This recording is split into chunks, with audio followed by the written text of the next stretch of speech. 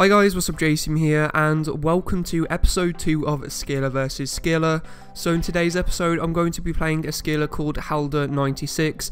Now he is hands down one of the best scalers in the FIFA scaling community, so we'll leave his link to his channel in the description below, so definitely go and check out his FIFA videos, his compilations, and I also will leave his Twitter as well, just if you do want to contact him. So again, I decided to use the same team as in the previous episode of Scaler vs Scaler. So now that you've seen my team, let's get into the match. And now moving into Halder's skill squad, as you can see he's got Inform El Shaarawy, Inform Nani, along with Inform Kresma, and then in the right mid position he went with Gelson Martins. So now getting into the first chance in the second minute, Halder gets the ball there, doing some really nice skill combos, and then I just about managed to get the ball in the end. And you will realise in this video there's some absolutely insane combos. I would say that Halder has like some of the most creative and original combos on FIFA 19, and a lot of the time, I'm going to be honest, I do like just try and copy some of his combos. So if you guys are looking to up your combo game, then Halder is the person to contact.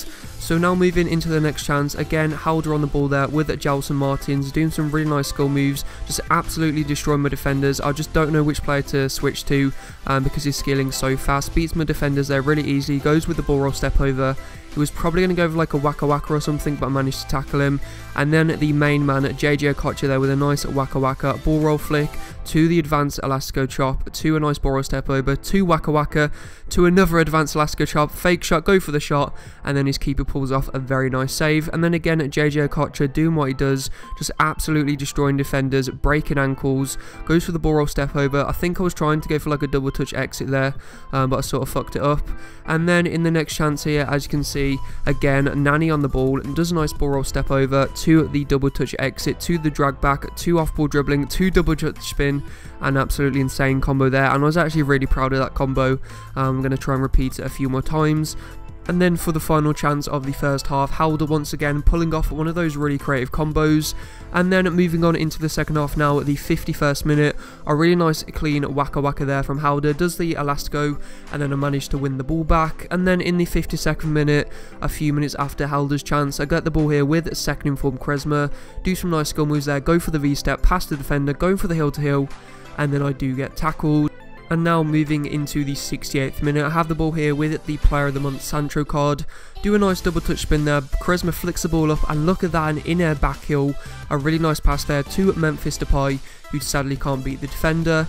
And then now in the 72nd minute, we get the ball here with Omar, does a nice ball roll to running Waka Waka, to the advanced Elastico chop, to heel, to another advanced Elastico chop, some off-ball dribbling, to a double touch exit, to a ball roll flick, to a roulette, and this was a really nice skill run, probably the best skill run so far this video.